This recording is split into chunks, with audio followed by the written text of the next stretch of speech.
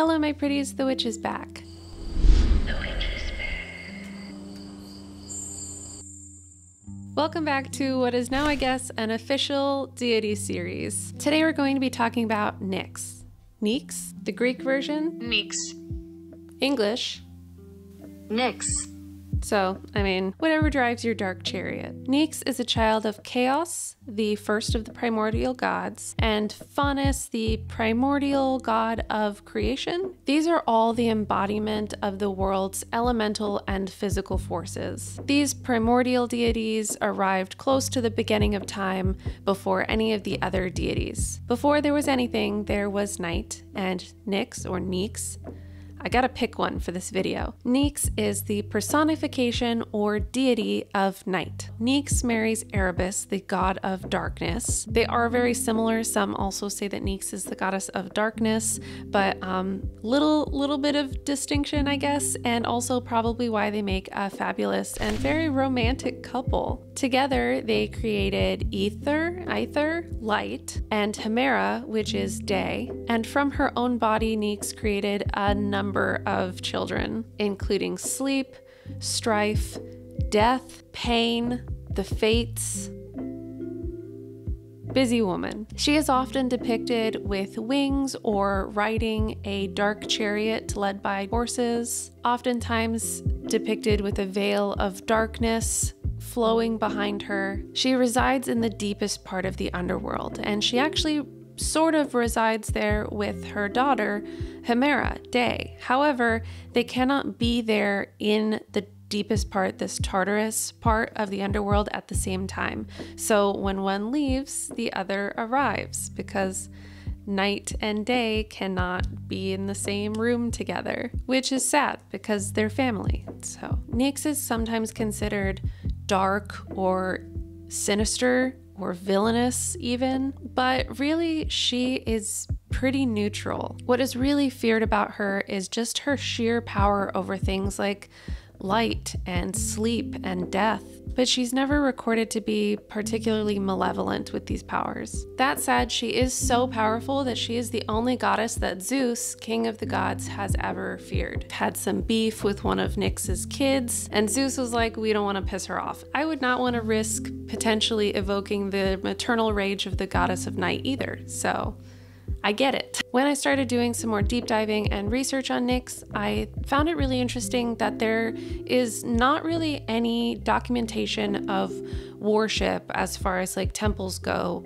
from ancient Greece. There are stories and poetry that refer to her, and there are statues of night that exist in other temples to deities such as Artemis or Hecate. So the gods or goddesses that would be related to the primordial gods, the ones that did have temples, they might have representation of Nyx there. I also found some reference of people sacrificing like black bulls for her, but I feel like that was pretty common for like a lot of them. They're like, oh, black bulls or like goats sacrifice.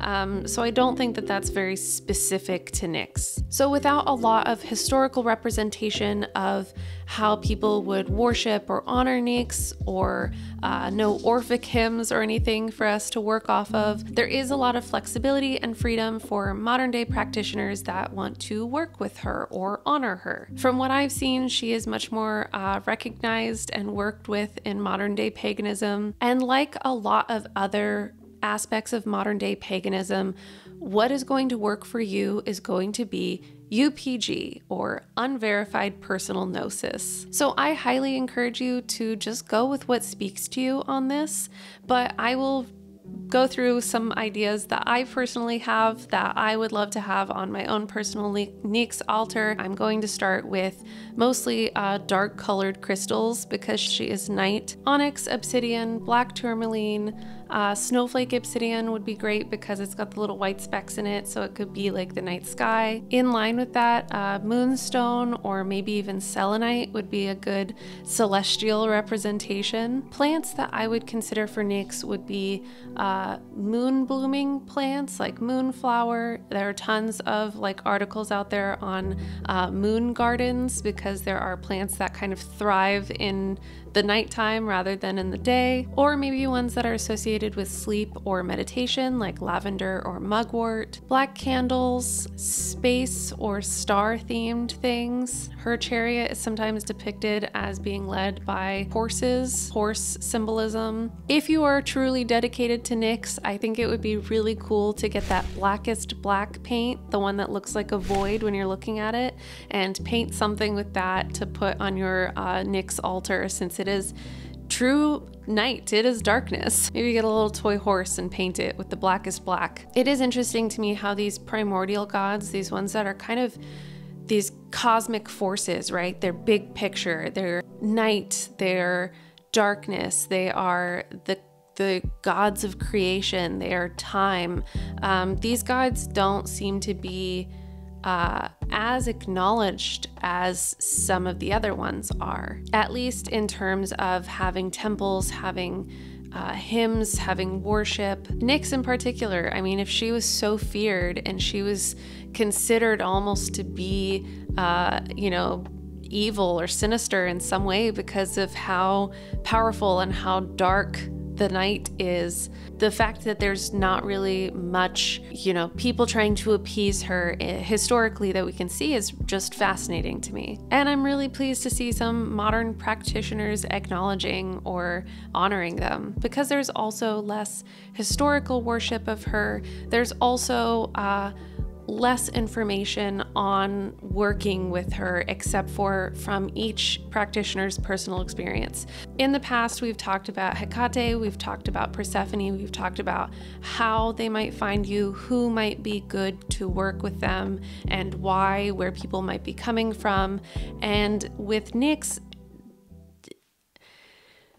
I mean, she is a cosmic force, goddess of night, creator of so many different gods, so many different things, that she really could be a very versatile thing to honor. A lot of times, a lot of practices around gods or deities really focus on sun gods because that was so important for our agriculture. Anytime there was extended periods of darkness, like winter time, or you know, eclipses, the sun gods turning their backs on us, it was feared. But acknowledging that night created day, that we need both of those things, honoring that, respecting that, I think is a beautiful idea. It's kind of like honoring that with life comes death, you know, even though we don't really want to be like, yay, death. We kind of have to like honor and respect it and acknowledge that it is a part of it. And if you want to celebrate the night, having an altar or working with NYX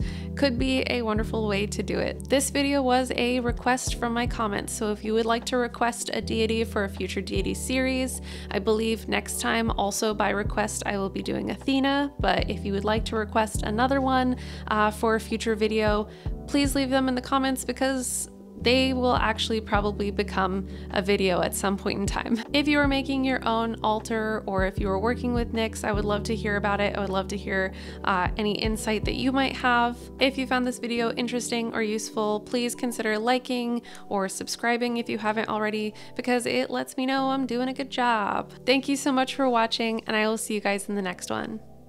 Bye!